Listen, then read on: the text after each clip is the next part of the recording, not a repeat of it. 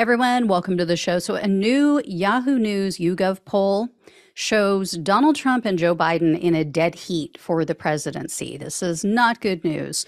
Of the 1,636 registered voters that they polled, this was just recently between September 14th and September 18th, Trump and Biden were tied at 44%.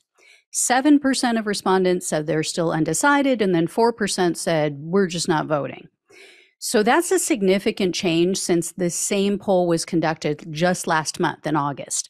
The previous survey had Biden at 47% and Trump at 41%. Biden's approval rating has also dropped a bit. It's now down to 38%. And of key importance here, 75% of Americans rate the economy as fair or poor, which is disastrous for Biden. But what's most damning in this poll is the sentiment among independent voters. They typically swing elections, right? I've said this before, they are a crucial part of the electorate. And 49% of them believe that Trump is likely guilty of a crime. And 54% say that if he's convicted of a serious crime, he shouldn't be allowed to serve as president. Yet they still favor Trump over Biden. 45% of independents polled said that they prefer Trump compared to 36% who would vote for Biden. So this is all bad news. And yet I have some ideas about why it might not be as bad as we think it is. First of all, this was an online poll. People could opt in, and then YouGov decided who would be included. So I think these types of polls tend to skew towards people who already have an axe to grind, right? Because they want to express their opinions. They're pissed off about something. Something going on in the country is upsetting them. So, it makes sense. It would be people who are suffering in this economy, people who want to let the government know they're not happy with the job they're doing.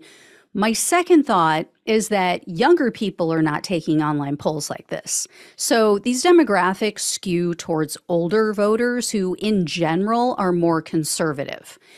My other thought, which is probably the most crucial, is that the anti-Republican vote is not being factored in here.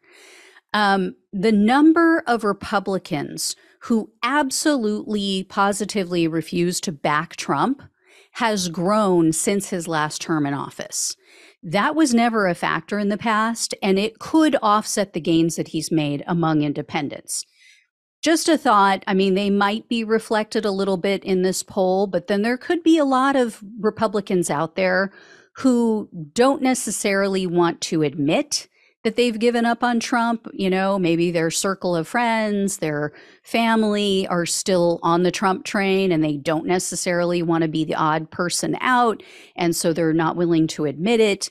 Would they admit it in a poll like this? Yes. Would they be all excited to go take a poll? Would they be signing up, to take a poll? Probably not. They're probably just going to keep their opinions to themselves, keep their heads down, and they're either not going to vote at all or they're going to vote for Joe Biden because they want Trump gone, because they want their party back. So, we've seen that. There's been people, there was one guy, I don't know if you guys saw this video, there was a man at an Iowa event just about a month ago. He walked up to a reporter and he started talking with a Trump supporter, and he laid into him and he said, I voted for Trump in 2016 and I and others like me are going to make sure that he does not win in 2024 because he's unfit.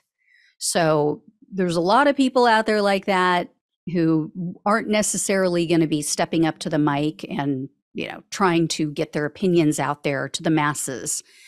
So just a thought, maybe it might not be as dire as we think. There was also some news about some special elections that I'll share with you guys in another video. But it's not all doom and gloom as it appears, but we'll see. And it's early too, right? Anything could happen. I do think a lot of these independents who say, yes, I think Trump should be indicted, no, he shouldn't be president if he's convicted of a serious crime. I think that if he is convicted in any of these, 91 felony charges against him, I think it could swing them. I think many of them would abandon him at that point. And it could make some difference even among Republicans as well. So we will see how it all shakes out. I'll keep you guys posted. As I always say, don't put your faith in any one poll.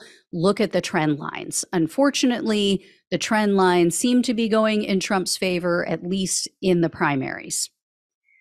All right. I will talk with you all later. Thanks so much for watching and listening. Please like, please share, please subscribe, please donate if you possibly can. Love you guys. Take care. Talk with you soon.